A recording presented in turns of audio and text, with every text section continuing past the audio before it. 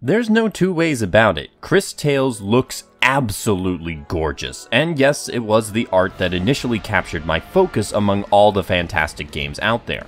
Beyond that though, Cris Tales is trying an ambitious time travel mechanic for both battle and out-of-battle gameplay that certainly will make the game unique, and I hope also a fun experience. Given all that I have seen of the game and what I've played with its demo, I am definitely looking forward to getting my hands on the game soon to see just what Cris Tales has to offer.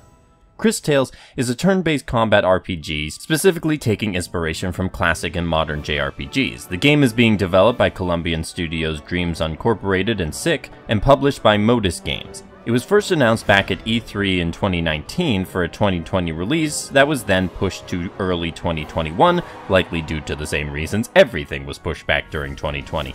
Finally, a release date was announced for July 20th, 2021. And there was likely much rejoicing given the long journey to reach this point. Cris Tales will be releasing on, well, pretty much everything. PC, Switch, PS4, PS5, Xbox One, and the Xbox Series, along with Stadia. So there is no shortage of places to play the game. Plus, those Xbox fans among you will also be pleased to know that it's coming to Xbox Game Pass for both console and PC. There is currently a demo that has been up since the 2019 reveal that covers about 45 minutes of early game content, plus a Coliseum mode that allows you to spend more time in the combat system. Despite being an indie RPG, a notoriously hard genre to garner attention in as a small studio, Cris Tales has managed to attract not just attention but praise, certainly about its art style, which is self-evidently amazing, and also the creative combat and story.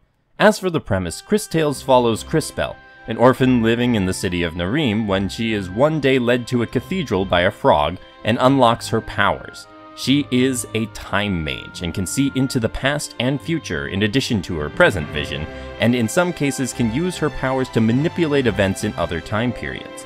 With the encouragement of Matthias, the talking frog who led her to the cathedral in order to help her discover her powers, she connects with another time mage named Wilhelm, who will help her figure out exactly how to control her new abilities.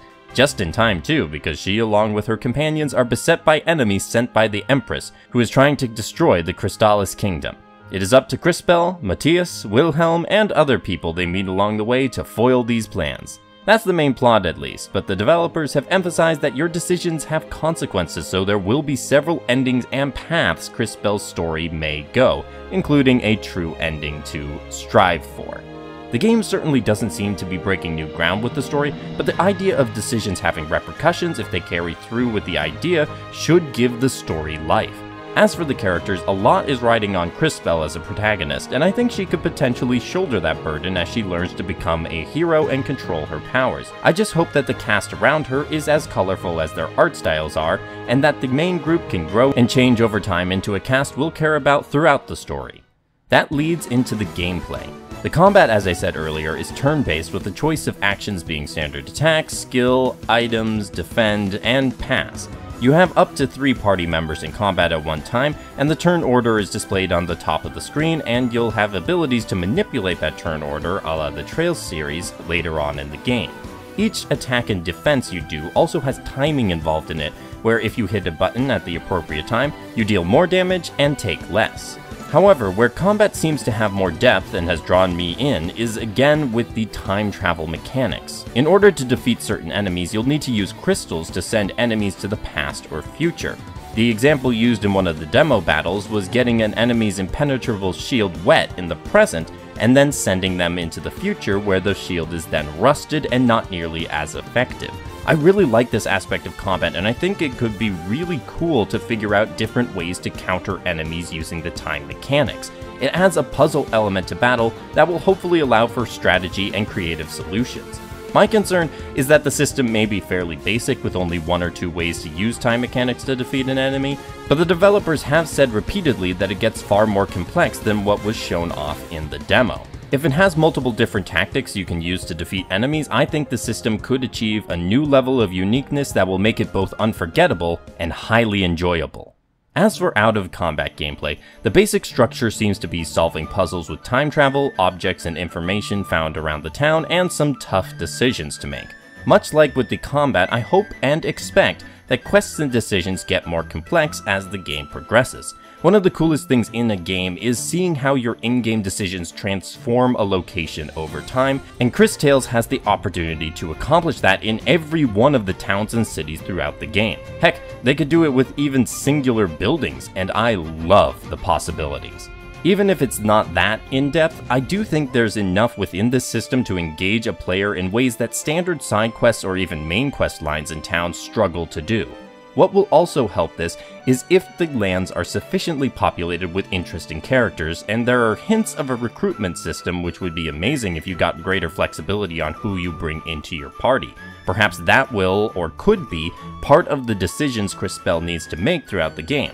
That though is just speculation based on incomplete information, so I'll temper it by saying that the puzzle parts and the investment in the time travel mechanics make out-of-combat gameplay likely a worthwhile part of the experience. That brings me to the part of Cris Tales that I have little doubt will remain as impressive as it has been so far, and that is the presentation. The art is simply gorgeous, stunning, breathtaking. It is all hand-drawn and has color and style in abundance. This is the land of fairy tales, and it is exquisitely beautiful to look at. Plus, the animation with how the characters move adds to the appeal. The designs are great for the characters and for the buildings and towns/cities as a whole. The team apparently drew heavily on their own Colombian architecture to construct their world, and I love that they used that inspiration for the game. And having seen the photos, yeah, it is very clear they used that inspiration.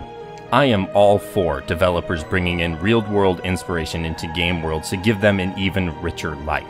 The music on top of that is great across the board based on what I've heard so far. Seriously, from the battle track to the cathedral track and all the traversal and town themes, I think Cris Tales' soundtrack had a hit in every one.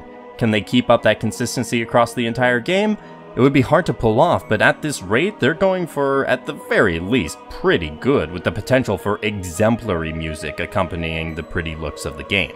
Now, there were some presentation issues in the demo, but thankfully the developers have responded to that feedback and hopefully will be making changes based on it. The problems included speaking line versus written line disagreements, audio balancing, which is the one issue that bothered me the most, and concerns about how much control players will have over certain settings. Since the developers acknowledged this feedback, I feel hopeful that all of these issues will be addressed, and I especially hope that the game includes remappable controls and accessibility options like Ikenfell had for its timing-based combat system. Otherwise though, the UI looks good, although some combat menus seem to have menus within menus, which can be a source for confusion. The voice acting is quite good, with a mix of well-known dub actors like Kira Buckland for Crispell and some relative newcomers who will get a chance to show their talents, and I look forward to hearing what all of them have to offer in their various roles. I'm sure the presentation for the game will remain a highlight once we have our hands on the full game, and I can't wait to be proven right. Cris Tales drew me in with its hand-drawn art, hooked me with its time travel mechanics for combat and puzzles, and has kept my rapt attention with each trickle of news and hints at what's to come. Well, the only thing left now is the game itself, and as you can imagine, I am hyped for it. I hope this video helped inform you and brought more attention to an upcoming release that I believe deserves that hype. Let me know down in the comments if you're planning on picking up Cris Tales and what about it has fascinated you. Leave a like if you enjoyed the video and subscribe to keep up with the channel and more games big and small. I hope you have a great day and happy gaming.